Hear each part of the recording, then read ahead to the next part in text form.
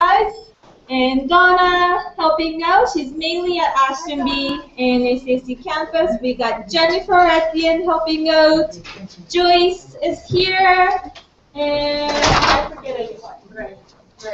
Greg, of course, right over here. So he's live campus. So if you can't come in here, there are students wherever they might be, they're watching this as we go through this as well. So this is the first trial that we're doing, which is we're pretty excited about. And Chen's here as well helping out. And we got Akil and Kashish helping out as well.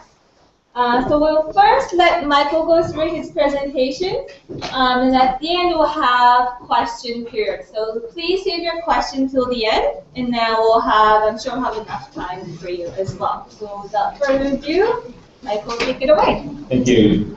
So my name is Michael Terrio. I'm an investigator analyst with the Opportunities Ontario Provincial Nominee Program. I've been working with immigration for about 6 years. My primary role has been as an officer who assesses files and makes decisions on files, but I also have been doing outreach with international students for the entire time I've worked in immigration.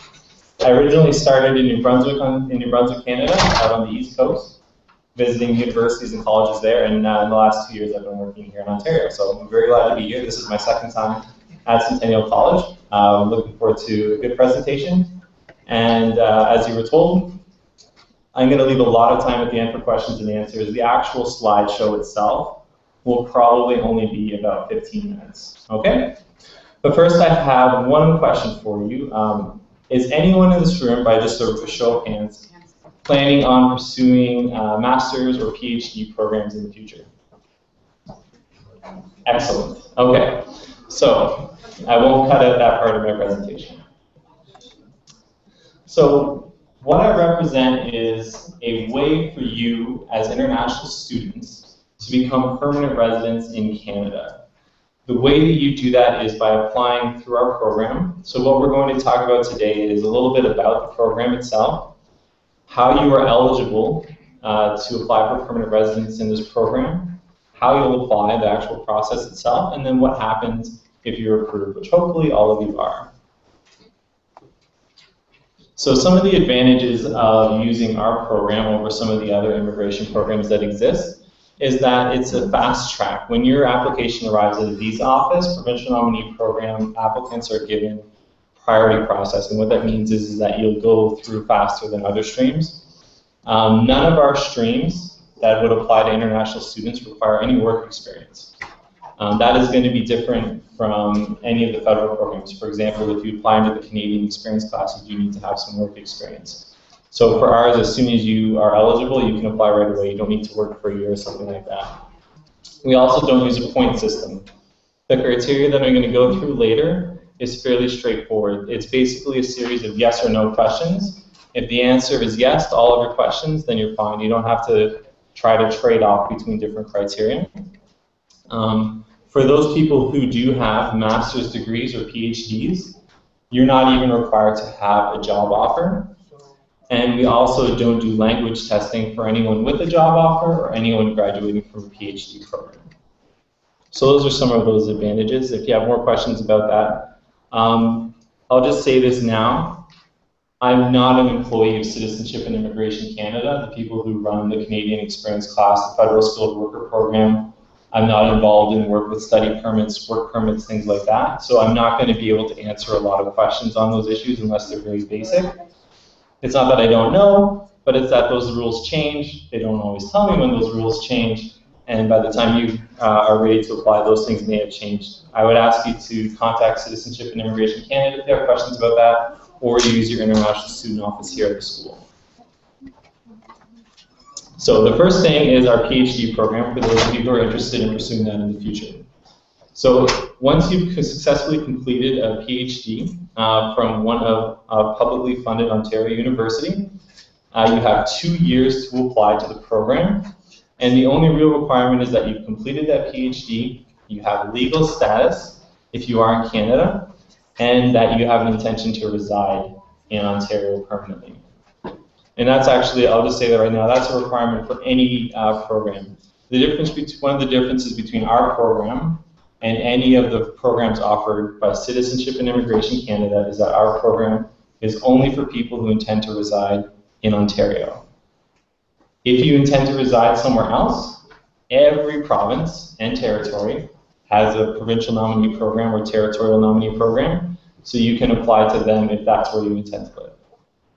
So that's the PhD program. It's very straightforward. The criteria is very simple. For master's, it's a little bit more complicated. Again, though, you have to have graduated from a master's program at a publicly funded university. You have to have been studying there full time.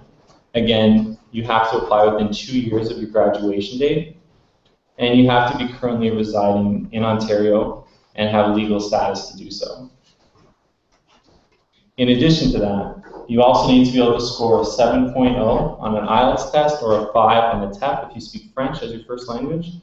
You also have to have a minimum amount of savings or income or support from family members in order to make sure that you have that money, because again, this doesn't require a job offer, so you have to show that you have some savings. You have to have been in Ontario for at least 1 of the last 2 years and not be intending to continue to pursue further studies. And again, I'll add that this applies to all of our programs. The Provincial Nominee Program is for people intending to work in Ontario after they've completed their studies. If it is your intention to go back to school, you would not be eligible until you have finished your full education. I'll also use this opportunity to say, at one time in your lives, you're eligible for what's called a post-graduation work permit. Make sure when you apply for that, that that's when you intend to enter the labor market. If you're planning on going back to school, don't apply for that, because once you've used it, it's gone, and you need to have that usually to qualify for permanent residence down the road. So wait till you've completed your entire education, whether that's a 2-year diploma, bachelor's degree, master's degree, PhD. Wait till you've finished your education and then apply for your postgraduate work permit. Okay, so this is the main program that we have for international students. So there's 4 things that we're going to look at today. There's 4 types of eligibility that you need to have in order to qualify. The first is the student yourself has to be eligible. Your program that you're attending has to be eligible, which won't be a problem for most of you. The job that you have been offered has to be eligible, and your employer has to be eligible. So we're going to talk about those in order. So first, you, as international students, have to have graduated within the last 2 years. That's the same as our other programs. You have 2 years from the time you graduate to qualify as an international student. Has to be at a publicly funded college or university. Easy, you're all at a publicly funded college. That's great. You have to have completed at least half of your studies in Canada, and you have to have a permanent full-time job offer from an Ontario-based employer, and you have to have legal status. That can be work permit, study permit, visitor visa. Usually that would be your post-graduation work permit. So this is what you need to do to qualify as an individual. In order for your education to be eligible, it has to have been a full-time degree or diploma program that would normally take 2 years. One question I sometimes get asked is, well, I'm super ambitious, I'm really smart, genius. I got through my program in 1 year. Normally it's 2 years. Is that okay? Yep, that's fine. We'll go and look on the website and say, okay, this is normally a 2-year program because this person may be the smartest person in the history of the world. They were able to complete it in 1 year, 1 semester, whatever, and so that's okay. You can do a 1-year program if it is a postgraduate program. That means if it requires a bachelor's degree in order to be eligible, then you can use that in order to qualify. And you do not qualify if you're a part-time student. By the way we check that is just by, we'll just call Centennial College or go on their website and say, is this a 1-year, does this program require a bachelor's degree? Yes, perfect, good to go. So for your job, so your job has to be located in Ontario. As I said earlier, everything about this program is built around getting you into the Ontario labor market. That's what we want, hopefully that's what you want. It has to be a permanent, full-time position. So if it's a contract or a seasonal position, it wouldn't be eligible. So you have to make sure that it meets that standard. That's sometimes the more difficult one. You have to be receiving at least an entry-level wage. There are wages listed on the job bank, If you go to that website, they have a whole section on wages for every job in every region. We look at that as the entry-level wage that's listed on that is what we use. So if you're not sure, you can check that yourself. And it also has to be a professional occupation, a management, professional, or skilled trade occupation. And if I'm just probably going to say that for the question and answer period because that's usually where a lot of it comes from. But basically, as a general rule of thumb, if it requires a college diploma or university degree, it is considered a high-skilled education. If it requires something less than that, it is usually not a high-skilled occupation. Oh, and it doesn't have to be related to your field of study, because I don't do anything related to my field of study. There is no field of study for what I do. So, I don't know if there is one anyway. So if your employer also has to qualify, so they have to have a business that is located in the province of Ontario. Again, that's really important to us. We're really picky about that. They have to have been in business for at least 3 years. If they are located in the Greater Toronto Area, which would be the City of Toronto, the York region, the Durham region, Peel, and Halton regions, if you're not sure what those are, look them up. Hopefully you do. Then they have to have at least 5 full-time employees and at least $1 million in revenue. If they're outside of the Greater Toronto Area, they have to have at least 3 full-time employees and $500,000 in annual revenue. And that's it. If you can hit, as I said, it's a bunch of yes and no questions. If you can answer yes to all of those questions, most of which I think you can see are not very difficult, then you would qualify. Because this is a 2-stage process, your employer has to apply to us first. The way that this works is your employer sends us an application saying, I want to hire this person as an international student. Here's some information about my company that shows that I have those minimum number of employees, that minimum amount of revenue, that premise in Ontario, and then we'll say, that's fantastic. We approve this position. You would take a form that would come as part of that and submit it with your application to us. And I have a little chart that's going to do that. So you may have to do some work on your employer. If you're working for a large company, they probably already know about us. They've probably already dealt with us. In that case, it's a lot easier. But if your company hasn't heard of us, it'll be your responsibility to educate them because we need their buy-in in order to process it. So those are some tips. You can direct the employer to our website. Make sure that they know that their part of the process is free, and make sure that you're a really good employee so that they want to keep you. So if you're, as I said, if you're a member of the Master's or PhD streams, you would submit an application to us right away. We would then, if we approve it, send it to a visa office. They would make the final assessment of that, and then you would be issued a permanent resident visa from Citizenship and Immigration Canada. If you're going through that job offer program, the employer stage comes first, then you apply, then the application goes to CIC at the visa office, and then you become a permanent resident, provided you meet all of the criteria.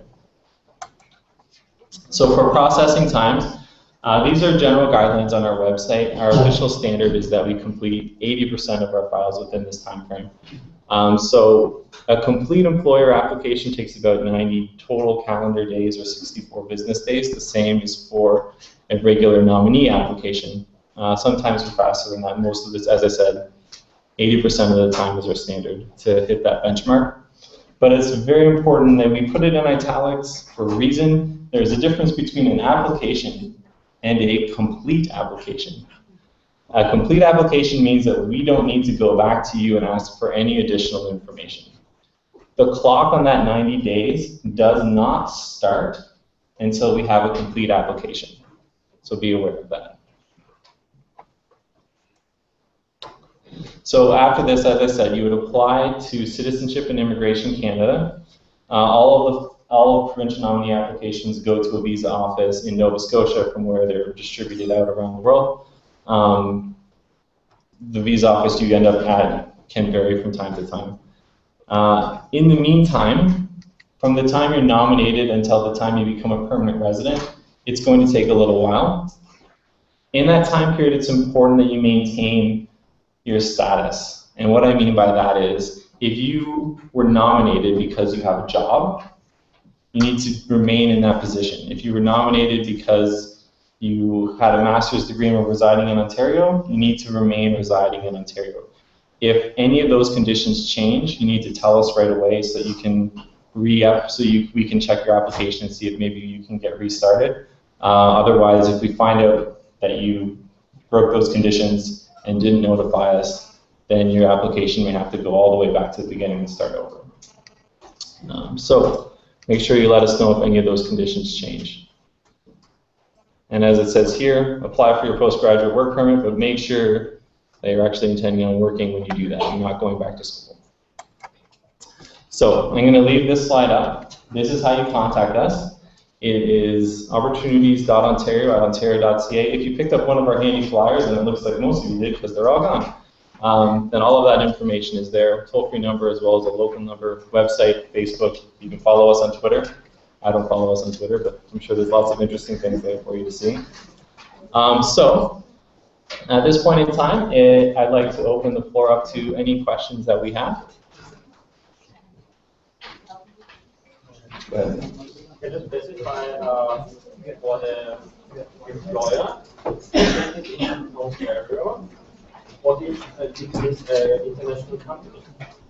The question, in case you couldn't hear, is what happens if it's an international company? The answer to that is they have to have a physical presence in Ontario. They don't have to have all of their operations in Ontario. They have to have a location where you will be working in Ontario. So, for example, General Motors has operations virtually all over the world. They do have locations in Ontario, though, and as long as you're working at one of those locations, that's fine. Okay. How much is the minimal level of savings that we need to have if we are applying for master's? Sure. The question, in case you couldn't hear, is under the master's program, you're required to have a minimum level of savings. What are those amounts? So you may want to take out a pen and write this down. I'm just going to go through the first two. And that is if you have a family of one, as in just you, by yourself, then the amount is $11,086. If it's a family of two, it's $13,801. We'll probably let you go on the $1 though, if it really comes down to it. And then it's about, I believe it's $15,327 for three, and I can't remember, it goes all the way up to 7. So that information is on our website though. I really didn't understand the part that the employer has when you're applying for that job. Because you said you submit like an application, right? So I wanted to know how much paperwork does that company has to have or to do if they are interested in you. So the question is, what does the employer have to do? So if it's an employer that's already dealt with us, it's a different process than if it's a brand new employer. So first, if it's an employer who's dealt with us before, we have a 4-page form that they would fill in. It's very straightforward. It's not very difficult for an employer to fill in. And then they would need to provide us with some documents. They would need to provide us with information that proves the number of employees that they have. What we would typically ask for from that is a T4 summary, which is a document that all employers are required to have. They need to be able to prove how much revenue that they have. They can do that either by providing financial statements or by providing their tax returns. And then they need to provide proof of that location in Ontario, which is either a lease or a deed for a physical property. That's what an employer would need to provide. Jen's got a microphone, so okay. You can either ask really loud or wait for Jen to come around. If the employer has already applied to us and we have that information, we're not going to ask for a lease. Like at Royal Bank, when they apply, they don't have to give us a lease every single time they apply. We believe you. You're located in Ontario. It's fine. And if we have financial information, a number of employees' information, we don't ask for it repeatedly. We can look back at old files from the same employer and pull that information. But for a new employer, they are going to have to provide those documents at least that first time. So. For marriage people, what happens? Only one of the couple has the person. What's that? For married people, if okay. only one of the person has the or both of the. For married people, if only one of them has, what's the issue of them? Both apply. Oh, if you're married, only one person in the household needs to meet the qualifications for the entire household to be approved. For example, if you are married and your spouse is back in your home country, they can still be eligible. We see that a lot, especially with some of our master's students from China, where they may be married and have a spouse living back in China. That spouse is still eligible as part of the application. It's only one person needs to meet the criteria. Okay. I'm going to make this person run around a lot. Hi. My question is like, if the employer is going to hire me, do they need my work permit or just need my post-graduation degree to apply for target assessment? Well, we wouldn't see anything until your stage of the application. The employer would apply for a position, and then you would apply to fill that with us. Your employer has a right to ask to see your work permit, obviously, but I'm not sure if that answers your question or not. No, the question is, like, I'm just gonna finish my post-graduation right now in April. Mm-hmm. But if I apply for the work permit post-graduation, that will take some time. So can the employer, if it is ready, can they apply before I get my work permit?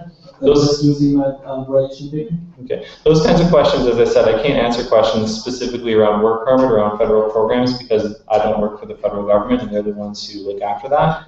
So I can answer questions about the Provincial Nominee Program and some basic ones about things like the Federal Skilled Worker or the Canadian Experience class. But I'd ask you for those kinds of questions to either refer to your International Student Office or to Citizenship and Immigration Canada. Come talk to one of the advisors. Go ahead. Okay? Your turn. You said there are employers that you already deal with, right? Is there any website that we can look into or find them? In case people couldn't hear that, the question was, is there a way you can find out if your employer has already done this? The answer is no. Privacy rules say that we can't do that. By the way, I want to say something about that. Sometimes I get questions about whether or not your documents are safe with us. The immigration offices handle more confidential information about people than any other government department, including the Canada Revenue Agency. Like, we have everything. And we take very, very strict measures in order to make sure that those documents are kept safe, so you don't need to worry about those kinds of things. But on the flip side, no, you can't find out anything about anyone that's applied. I have a question about the labor market opinion. When you start working, and then you have to apply to stay more time, and your company has to apply to you. But what's happening? This company, or well, actually the government, let's say, it's no problem. You have to leave the country, but okay, that is one area that I would like to address. I won't speak to labor market opinions except for to say this. When you graduate and you're going to get that postgraduate work permit, and that's going to give you a specific amount of time to work in Canada. When that applies, your employer would need to apply for what's called a labor market opinion. For those who don't know what that is, it's basically a letter from Service Canada that says, I tried to fill this position with a Canadian resident and I failed. I would like to hire a foreign national to fill that position. If they get that letter, then they can then that person can apply for a new work permit. However, if you apply through the Provincial Nominee Program and you are nominated, but you're still waiting to become a permanent resident, we can issue you a letter that's called a work permit support letter, and it exempts you from going through the labor market opinion process. This is a very, very valuable tool that we have as a program because a lot of times, especially if you're in a very short program, you may not have a very long postgraduate work permit. So if you're someone whose work permit would expire before you become a permanent resident, a major advantage of this program is that once you're nominated, your employer will never have to go through that process of getting a labor market opinion. Does that answer your question? Is that clear? Good. Good afternoon. First, concerning what you said about once we're granted with our postgraduate work permit, we're not going to be able to go back to school and study a master or anything. Is that because we're going to be totally banned or prohibited for studying, or because we're going to be able, because we cannot ask for the government, the OSAP, or to pay anything? I mean, just I don't get that. Once I get the work permit and I'm going to be a resident, so 10 years from now, I want to study. Okay, so the question is, I guess everyone's getting the question. So the intent of the program is to get people into the labor force. It does not prohibit you from ever going back to school for the rest of your life. If you are planning on going back to school in the very short term, then you would not be eligible for this program. As you said, in like a 10-year time horizon, it's fine. Once you become a permanent resident of Canada, though, unless you committed fraud as part of that application, that's it. You have all of the same rights as anybody who's a permanent resident or citizen of Canada. The immigration office can't come back and say, we thought you were going to go work. You need to get out of school and go back to work in that job. You have the same rights, the mobility rights, all the same rights as anyone who's a citizen or a permanent resident of Canada, unless you committed a serious act of fraud, in which case they could pull that back, but that almost never happens, so don't worry about that. And none of you people are going to commit serious acts of fraud anyway. So, but if you did want to go back to school in the future, you would be able to. What is the time frame for doing it? The time frame is, and we have the right as a program to withdraw our nomination up until the point where you become a permanent resident. Okay, we have some questions from online. Do you mind? Go ahead. We can do a couple of those, sure. Okay. Hi, sir. My name is Manan. I'm an international student. I want to know whether I need a permanent job after graduation to apply to Opportunities Ontario. I think you did address that, but I think you can elaborate it. It says, because new graduates do not get permanent job offers immediately. So we know you did say that they needed a permanent job offer. How long do they have to get that then? Okay, so it's a very good question. As I said, this is one area where the program is challenging for international students, is that we do require a permanent full-time job offer for people who require a job offer. So you have until 2 years after you graduate to apply for this program as an international student. If you go beyond that 2 years, you can still apply to the program, but you would no longer be applying as an international student. You would be applying under our general category as a skilled worker. That has some additional requirements. Your wage has to be higher, for example. It has to meet the prevailing wage, not the entry-level wage, and you have to have 2 years of work experience in that occupation in order to qualify. And again, that still has to be a permanent full-time job. So you could still apply for the program after that 2 years, but it would be as a skilled worker and not as an international student, which is a little more difficult. Now, getting back to the question about contracts and seasonal work and things like that. If you're in that situation and you're not able to get out of that situation, what I would recommend is that you apply to the Canadian Experience class, because that program does not have any restrictions as it pertains to contract work, things like that. So that might be the better option in that case. Okay. Okay, hello. I'm done with the 2-year program I'm taking in Toronto. And then let's say I get a job in another province. Is that a problem when I want to apply for residence? It is a problem if you want to apply for the Provincial Nominee Program in Ontario, because as I said, this is a program specifically designed for Ontario. It's probably not going to be a problem for you in general, though, because you can, like, let's say, for example, you're going to move to Alberta. Alberta has a Provincial Nominee Program. So you could apply to their Provincial Nominee Program. The criteria is going to be different. The requirements are different. It's a different province. They can make up whatever rules they want, just like we did. Or you can apply through the federal programs, and they do not care where you live, as long as you live in Canada. So if that's the case, you know, it's not going to be a major impediment to becoming a permanent resident, but this is not the correct program for you to apply to. Is there a quota for accepting applications? If there is, what is the time frame? So I guess they want to know how, like I know CSC has they have a goal that they're looking to process this many. Yep. So the question basically is about caps. We call them caps in immigration. Every immigration program, whether it's spouses, whether it's refugees, whether it's skilled workers, has a cap on the number of people who can be approved each year. It's not an application cap, it's an approval cap. So for the Provincial Nominee Program, the cap is 2,500 nominations per year. Last year, for example, it was 1,300. The year before that, it was 1,000. So it is growing rapidly at this point in time.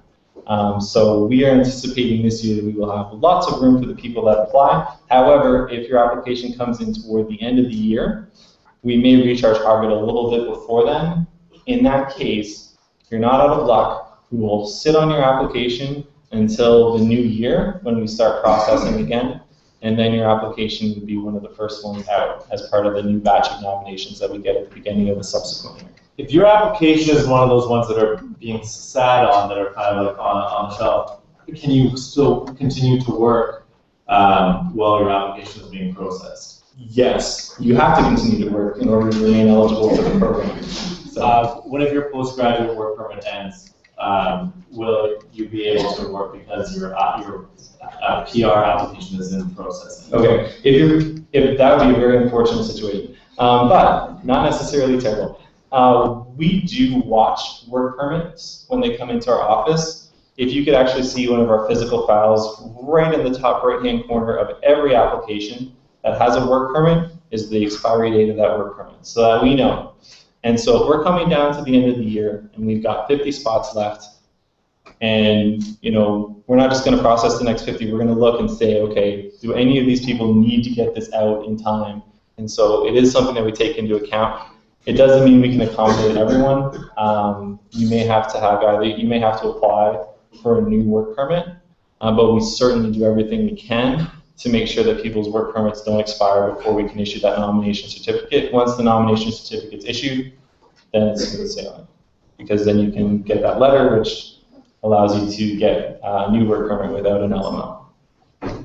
We'll take some more questions from the audience. Do you have any? Yeah. The guy with the black t-shirt and the glasses. Guy with black t-shirt and glasses, go. Go ahead.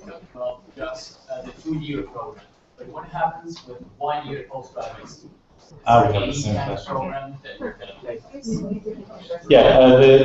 As I said, if it's a normal diploma program, it has to be 2 years. If it's a program that is a 1-year postgraduate certificate program that requires a bachelor's degree to be eligible, that is okay. We will go on the website for Centennial College. We will see if a bachelor's degree is listed as one of the entry requirements. If it is, you're fine with a 1-year certificate, postgraduate certificate. I'll let the person with the microphone decide whose turn it is so that I can hear you.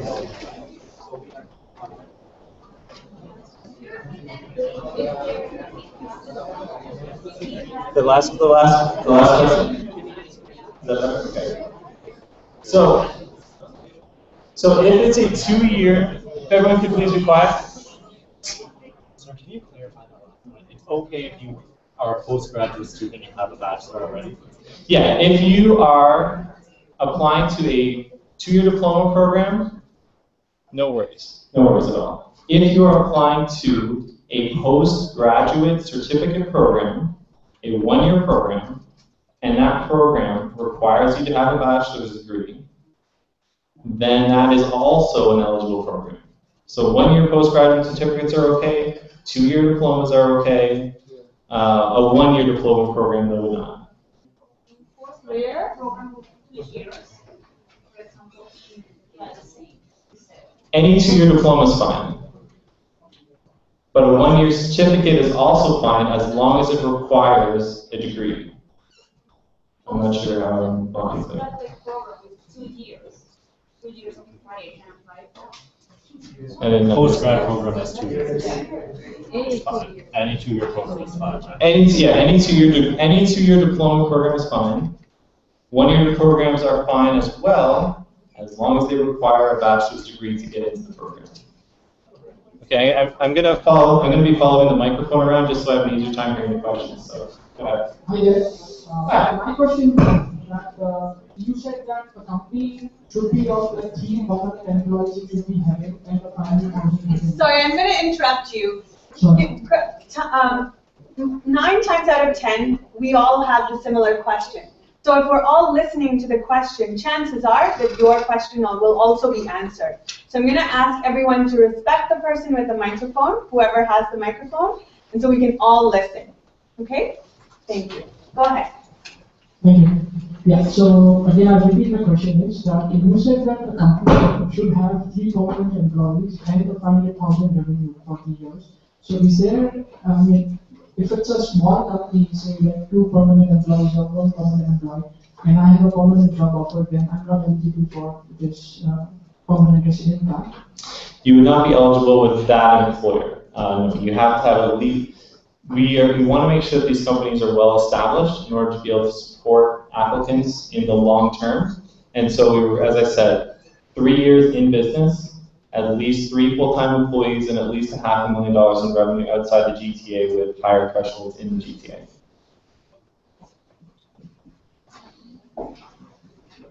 Can you show the eligibility of the... Just 1 second. Go ahead. Can I? Yep. Okay.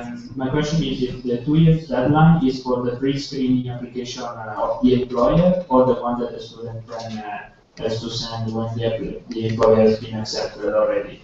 The 2-year deadline is for your application to reach our office, not the employer application.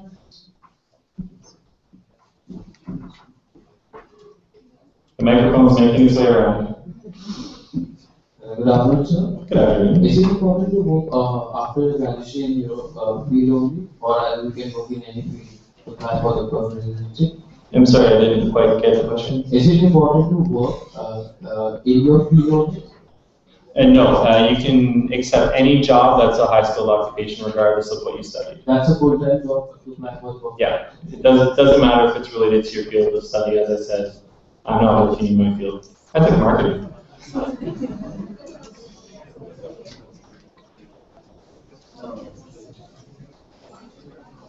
Thanks for listening, everyone. I just want to ask you, for example, I have to apply in the same time if I have a job offer for work, or I can apply after some time, for example. As soon as you have a job offer and you have completed your studies, you can apply. You don't need to have a certain amount of work experience for this program.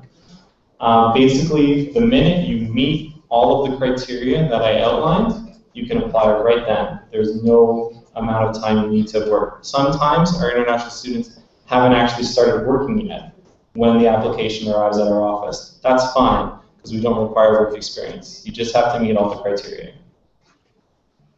The guy that can held up his hand the entire time. Yay, go ahead. Do we have experience? We know about cases an employer refuse to give this sensitive information? Like revenue? Yeah, there has been some cases where employers have not been willing to share that information with us. In those cases, the options would be for you to apply to the Canadian Experience Class, Federal Skilled Worker Program, or something of that nature. It is something that we do require. The only way we might make an exception to that is if it's like a publicly traded company and all of their information is free online anyway, and we can just go look at it. Usually those people though are willing to just mail us an annual report, and that would be all. That would have all the information you need in it. So. I know we already addressed the employer with the minimum number of employees. He asked a question, but it's a follow-up question. It's a firm that has been in business for like more than 10 years with 4 employees, and will hire me with the 5th. Would that qualify? Because I would be qualified, but the employer wouldn't be. Right. The question is, can you be that 3rd or that 5th employee? Anyone who is on a work permit, whether it's yourself or another employee, would not be counted as one of those employees. Someone I think has a microphone. Okay. Sorry, just a second. Oh, okay, go ahead. You were going to say something. What is the cost of applying for this program? The cost for international students is $1,500 for your household. Good afternoon, sir. Yeah. In terms of the master program, is there a requirement of the length of the master program? For example, now I've got a 1-year economic master and a 2-year MBA program. So do you have a figure of the length of the master program? I'm sorry, you said you have a 2-year MBA program that you and a 1-year economic master program. So my question is, do you have a requirement of the length of the master degree? Of the length. Oh, the length. Yes, the master's degree needs to be at least 1 year. So 2 semesters. So a 2-semester master's program would be acceptable. Hi, so I just checked the CSC website and it says you need at least 1 year of full-time experience or the equivalent in part-time work as a skilled worker in Canada. This is under CEC. Yeah, that's under the Canadian Experience class. That's a federal program. That's different than what we're talking about today. So, should I follow? So I think your question is, are you asking like, should you apply for one versus the other? It depends. As I said, there's a lot of things to consider when you're applying for immigration. The right program is going to be different for different people. As I said, if you're someone who's working in a contract position, if you're someone who's working in a seasonal position or a part-time position, the Canadian Experience class is the better choice. If you're someone who does have a full-time position and you don't want to wait until you have that work experience, you want to apply right away, then we would be the better option in that case. So it's different. There's no right or wrong answer to this that's universal. It's a case by case, and you need to look at yourself. Also, again, as I said, if you have a short postgraduate work permit and that's going to expire before you become a permanent resident, you may really want to consider the PNP program because we can help you get that extended all the way through where the other programs don't offer that. So it's going to be different for everyone. Okay, Hi. For example, if I am in a program that requires permission from the government, like I'm in parallel program, so I have to make a test to get the permission. I need to have the permission to apply to the program, or I can be in the process to get it and having a job offer before the permission. How's that applied? As long as the work you're doing is considered a high-skilled occupation, then you're okay. I'll give you an engineering example. So if you're an engineering technician, that is considered a high-skilled occupation. If you want to eventually become an engineer and you're working your way towards getting whatever accreditation is required to that, that's fine. As long as the job you accept is a high-skilled occupation, as I said, it doesn't have to match your experience. If you are working in a position that requires accreditation, you must obviously have that accreditation. That's not an immigration rule, that's just like a regular law of the land for certain fields. But it's not necessary as long as your position is eligible. So I don't need to have permission from the Ontario government. As long as the job you go into, like you don't have to have that higher job, as long as the job you're going into qualifies as a high-skilled occupation, which is most likely would. Hello? What if I got a master's degree from a foreign country? The master's, in order to be eligible for the master's program, it has to be a publicly funded Ontario school. So even if you go to Quebec, we wouldn't accept it. But you would if you had a job offer, because we just require, for job offers, it can be any school in Canada. What if my company, like, the criteria requires it complete all the criteria and apply for a PR? And what if I get laid off between them? If you get laid off in the meantime, you need to let us know. And if you find another job, we may be able to keep your permanent resident application moving. But you are going to be required to have a job offer from an employer in order to be eligible. But what if I don't get it? What if I don't let you know? If you don't let If you don't let us know and we find out on our own, then we would most likely pull the nomination. Yeah, but what if you don't find out? If we don't, that's a fair question. If we don't find out, you may successfully be able to pull off a case of immigration fraud. That is not something that I would ever encourage anyone to do. But that is what that would be called, yes. We're going to take 3 more questions, okay guys? 3 more. Are we going to pay for this service? What's that? Are we going to pay for this service? Yes. Yeah, there are fees for, I'm just going to talk about fees in general. There are a lot of fees that happen around immigration. There will be a fee when you apply for the Provincial Nominee Program. As I said, that's $1,500 for an entire household. When you apply for permanent residence through a visa office, whether it's through our program or through the Canadian Experience class, there is a $550 fee for you, your accompanying spouse, and a $150 fee for any dependent children. At the end of the process, unless these were changed, I'm just going to say I haven't checked these in a while, so they may be different. Last time I checked, though, there is a $490 fee for right to permanent residence that comes at the end of the process for yourself and your one spouse. My second question, I wanted to know what programs qualify for this in Centennial. What's that, sorry? I wanted to know the programs that qualify for this in Centennial. And I believe Centennial has an extensive range of programs available, so I'm not sure offhand which ones wouldn't be eligible. But as I said, 1 year postgraduate certificates or 2 or more year diploma programs would be eligible. Do we have one? The fee for, just the question was, and this is a fair question, the $1,500 fee, is that paid by the applicant or by the employer? The fee happens at the application stage, the nomination stage. So some employers will pay for that, some won't. We don't care who pays it, as long as we get it. Hi, Mike. Thanks for the presentation.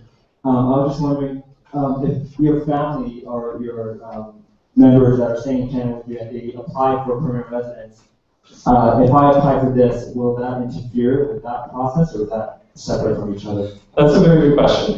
This comes up a lot, and it actually is part of, I guess, a broader question of can you apply, have more than one permanent resident application on the go at the same time? A couple of points on that. If you have an application for permanent residence in the works already, you're not eligible to apply for the Provincial Nominee Program.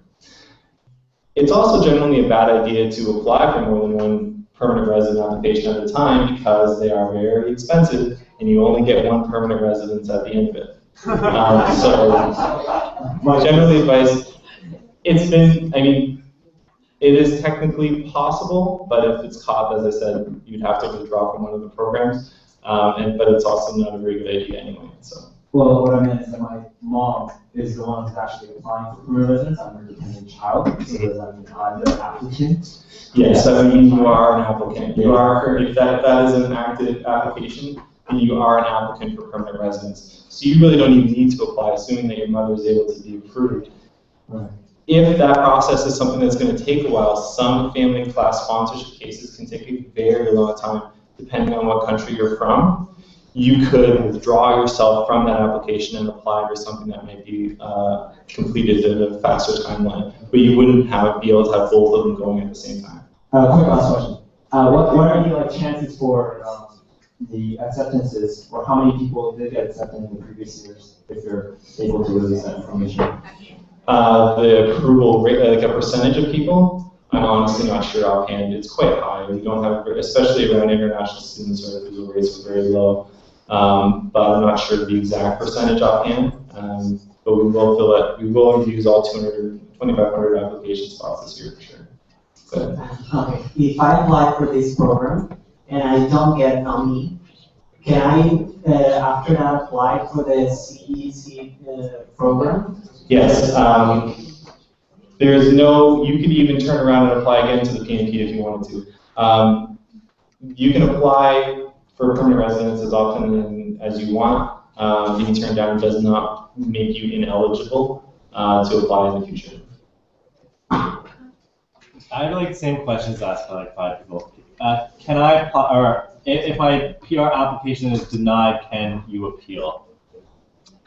That would be, generally, yes. You can appeal anything either through mechanisms set up by Citizenship and Immigration Canada that tend to vary depending on the stream you're applying under. I'm not going to touch that. You'll have to go to CIC forum.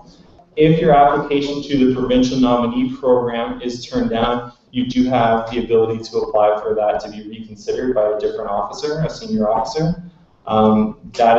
That's freely available. The timelines on that are 120 days, calendar days, in order for your reconsideration to be heard and a decision to be made. Okay, so how many people do you accept applicants per year? We accept all the applications that arrive in our office. We nominate 2,500 applications per year. This year, last year I said it was 1,300. The year before it was 1,000. They haven't released what the number will be for next year, but for this year it's 2,500. Okay, this is probably the most important question. I know that we're kind of short on time. You guys want to get everyone out of here, but this is really important. The question is, how do you know if you're in an eligible position? And by that I'm assuming you mean high skill. How do we define that? Okay, so general rule is if it's something that requires a post-secondary education, it is considered a high-skilled occupation. Now, that's not to say that that's going to be correct all the time. The way that it is defined is by Service Canada has this gigantic system where they've classified every single job you could ever possibly imagine in Canada into a grid. And some jobs they classify as being high skilled, and some jobs they classify as being medium or low skilled. Jobs requiring a college diploma, 2-year college diploma, are considered skill level B, which is high skilled. University, master's, and PhD degrees are considered not skill level A, which is also high skilled. Any type of manager or supervisor position is considered high skilled. So if you're working in skilled trades, if you're working in a professional setting, you're going to be okay. Here's what you can do if you're not sure. If you're not sure, you can go to the job bank and you can type your job title into the search bar. And what it will do there is it will give you a whole bunch of information about that occupation. It will be able to tell you whether or not there's, as I said, there's 5 things. There's O, the letter O for management occupations. I don't know why they didn't just make that A, but that's not my decision. So there's O, A, and B are considered high-skilled occupations. If there's a little C next to that, or a D, then it's considered a low-skilled occupation. So that's on the job bank. You can find that out. An important thing to remember about that, though, sometimes employers like to give you very fantastical job descriptions. They may make you the vice president of communications over Sector 7, and what that is someone who answers phones about broken vacuum cleaners. We don't look at your job title. We look at your job description. So make sure that your job description matches with the job description of a high-skilled occupation. I heard the news because all the PNP will be cancelled for next year because EOI coming. Is that true? That is absolutely untrue. There are major changes coming to Immigration Canada in Canada next year. The PNP is not going to be cancelled. We have already confirmed that. Expression of interest is going to be changing the way that federal immigration works. So things like the Federal Skilled Worker Program and the Canadian Experience class may be very different next year. I don't have the details of how that works yet. But the Provincial Nominee Program is still going to be existing and it's actually going to be taking part in the expression of interest model. How all the details of that works hasn't been worked out yet. But do not be concerned that expression of interest will mean that the programs I've talked about today will be canceled.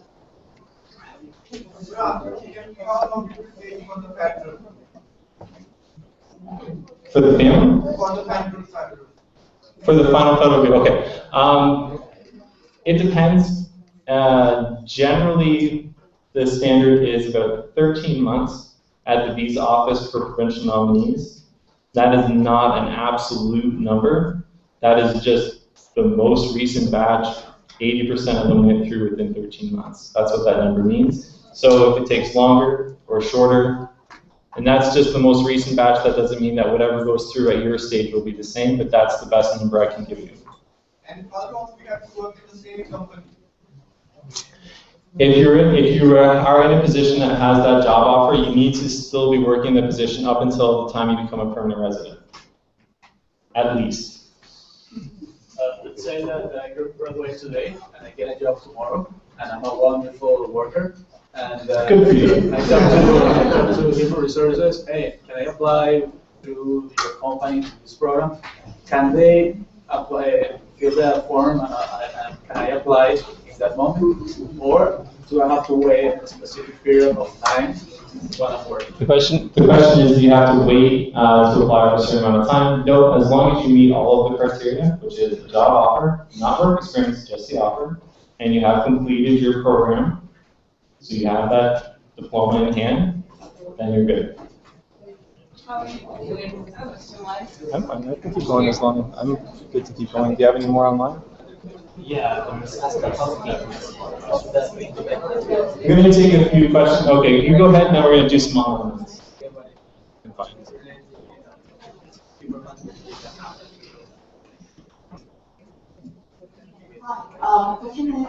since last year CDC closed the fixed income job titles at accounting and students who are in cooking, is this also covered by the Provincial Nominee Program? Very good question. Last year, the Canadian Experience class, the Federal Skilled Worker Program, put restrictions. I think I have actually just the Canadian Experience class. Put restrictions on 6 occupations and said, we are not going to accept these 6 occupations anymore. They were to do with administrative assistants, reception positions, cooks. I'm not sure, I can't remember, things of that nature. There were 6 of them that were restricted ultimately. We do not at this time have those types of restrictions, and I have no knowledge of any efforts undertaken within our office to put those in. So as of right now, you would still be eligible if you're in a cooking, a reception, admin assistant type program. You can still apply to the PNP. We have some questions online, Greg. Yeah. So hi, my name is Victor. I'll be graduating from avionics technician. To apply for the PNP program, do I have to work as an avionics technician? So no. No. No. No. Is this not working? No. Okay. Right on. And a lot of these questions are about the type of work. So you talked about this already a bit with the skilled level A and B, but can a student apply for this program if they work at a restaurant as a cashier or GHB the manager? Cashier is not an eligible occupation. If you're in a restaurant, the supervisors and the professionally trained cooks would be considered eligible occupations. And managers and law enforcement. I'm having a thought. Hello. Oh, they are. Okay. Hi. It's a situation like that. My PNP got approved and my visa got expired. Whether I need to go back or I can stay here. If your PNP is approved and your work permit expires, we can issue you a letter so you can get your work permit extended. So don't leave the country because then you might not be eligible anymore. Stay, keep working. Okay, sorry guys. We are going to cut it off with our questions. I gave you lots of bonus questions, right? Okay, so if you have burning questions, I'm going to ask you to use this contact information to connect with Michael and his peers. And so before you leave, can we all give a warm Centennial thank you for Michael?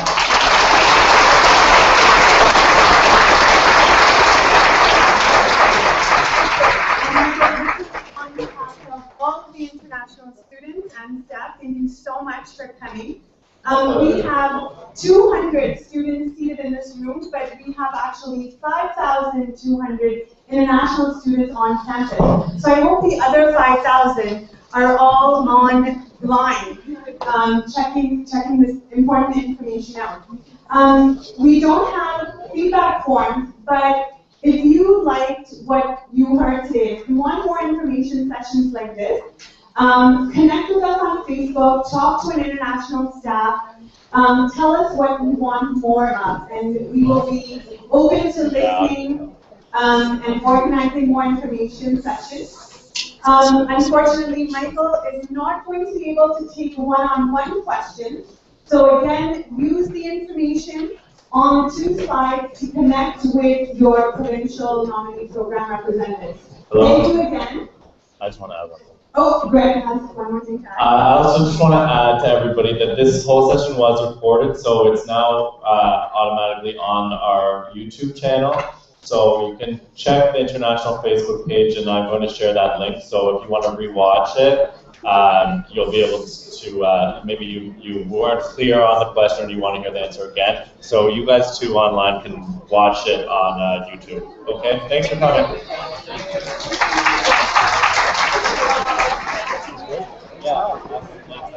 Thank you so much. And for your ability to be flexible with the pilot.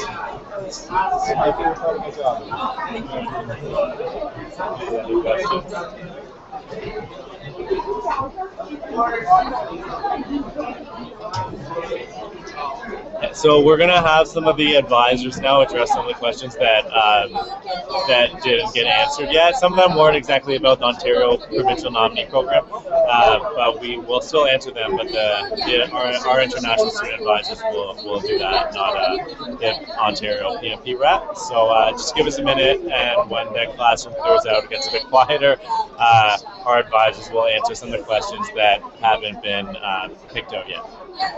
Sorry, sir. Let's see the eligibility of the employer. You want the PowerPoint presentation? Yeah, Just I one have it. page, I want to just. Oh, sure. Yeah, okay, I have the slides here. Yeah. Thank you so much. Do you follow our international student Facebook page? Facebook, if you want to write it down. Or you can just add it on your phone right now. I'm going to post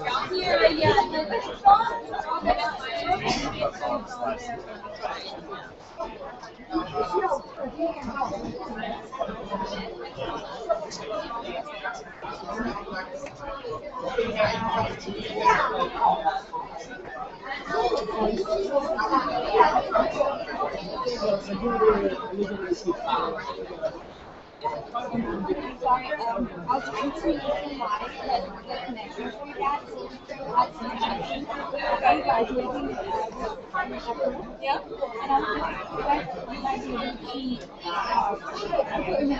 For what?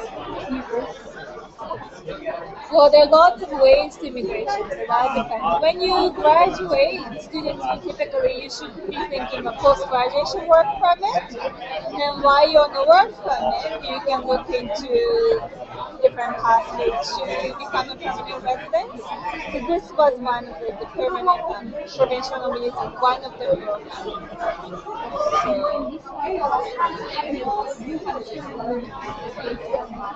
So that's a federal program. That's a Canadian Experience Class.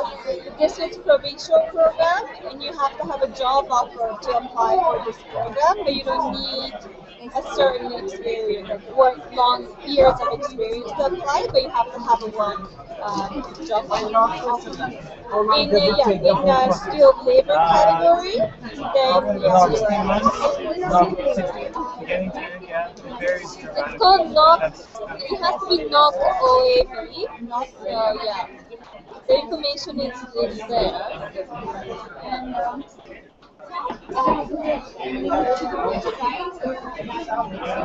And Greg is gonna post it on our Facebook page. So this was recorded, so you can revisit again.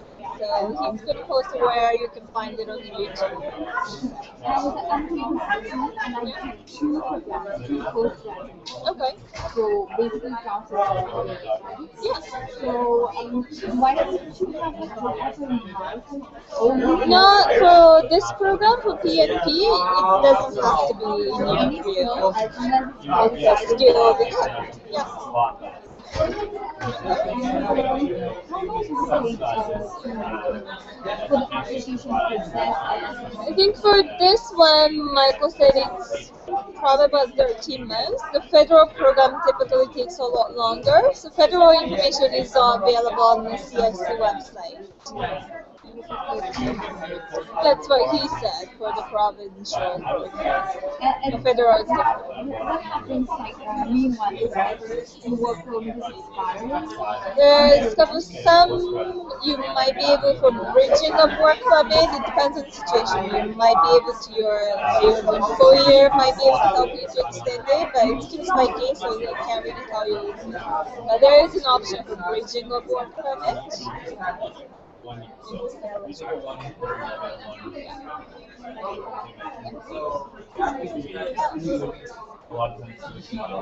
It needs to be 1 million, or it's like if something is like 900,000. I think he said whatever he said, it has to be, yeah. If he says million, then it has to be million. And how long normally does it take the process? I think he said 13 months, right? I think. From starting from the employer. Yeah. And I don't need work permit, like the job offer, and have my degree. No, but you have to keep your status. You have to be on the work No, permit. in order to when the employer is employed for the first assessment, Yeah. do they need my work permit or just leave my degree? Who does? The employer or? Employer. Well, they will have to. You have to have a work permit in order to work for them. So they're not going to hire you if you don't have the work permit, right? So that's why this is great because international students are eligible for postgrad work permit. So then if you find a job offer using your postgrad work permit, then you'll be able to apply. It's like collective bargaining. I think we're out, but it's on their website. When you go to Ontario, Opportunities Ontario, same flyer is actually in their PDF. It's like pretty much pricing.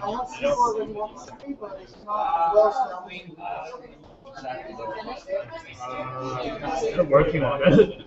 I still got Thank you so much, Jenny. You have been doing all this.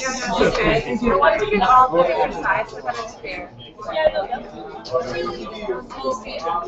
at least the bookkeeper is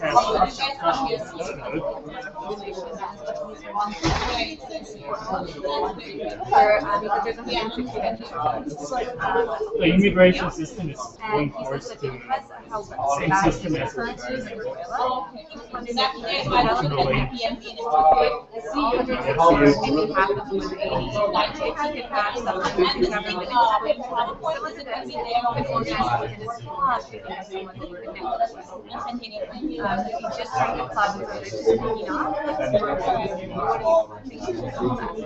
In like what way? Like what would that be on okay. He really liked how this could organize something similar to and see what gentlemen would come and talk to Spanish students via this support. The Centennial Club, I'm not sure if it has to go through us. 160 is similar. So do you want to okay, go? No, it's the government. They would agree. Talking about. Yeah, I'm gonna see if they're gonna allow us to share this online. And then what I plan to do is send it. For sure, I'm gonna send an email to all international students with the link to the YouTube, and then hopefully I'll be able to include it at the slideshow. reached out on LinkedIn. I can share with us. And that's probably why you so. Yeah, we got tons of questions. There's still lots. Yeah, Yeah. Let me. Yeah, I do. I can start with us questions that will carry over. There's some students that will not. Oh, you were watching? Yeah, it was not so good. Ability, but it's not kind of up to that. I don't know if they will, because they have certain. If we are in a one-year program, because it's a one-year program. Yeah. Okay, very good. Postgrad. Yeah, I had no idea. You have a master's degree, but that master's degree don't have to be taken. No, it needs to be Yeah. increased. I think that would have been the, Yes. You have a bachelor's degree already. Okay, master's degree would be like something like institution like a college degree, or have to be only university degree. If the college offers a bachelor's degree, then that's fine. Okay. It doesn't have to be university, but it has to be a bachelor's. Okay. Thank you. Yeah, I heard the permanent residence process sometimes can take 14 months to get it. Yeah. So what was the 90 days of eligibility? We can definitely do something like as an international office, bringing someone in, we can always ask. Yeah. Okay, you only have that time, so those 3 months.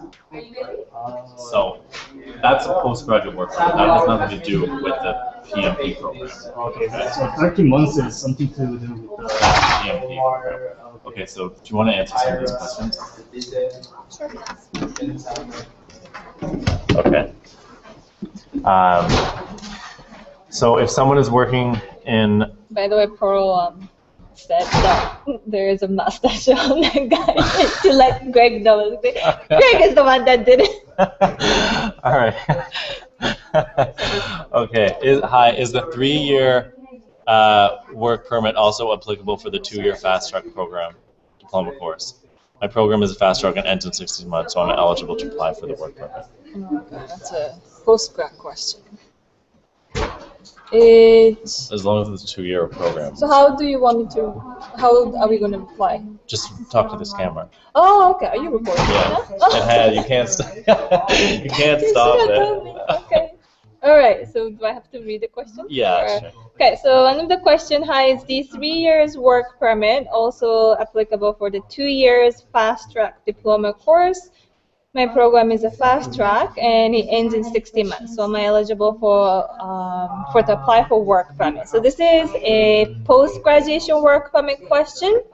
Fast track still eligible as long as your program is 2 years in length on our official Centennial calendar. So the best way to check it is to either check your book, or if you go to Centennial website, check your program, and if the program length is 2 years, then you are eligible to apply for a 3-year post-graduation work permit.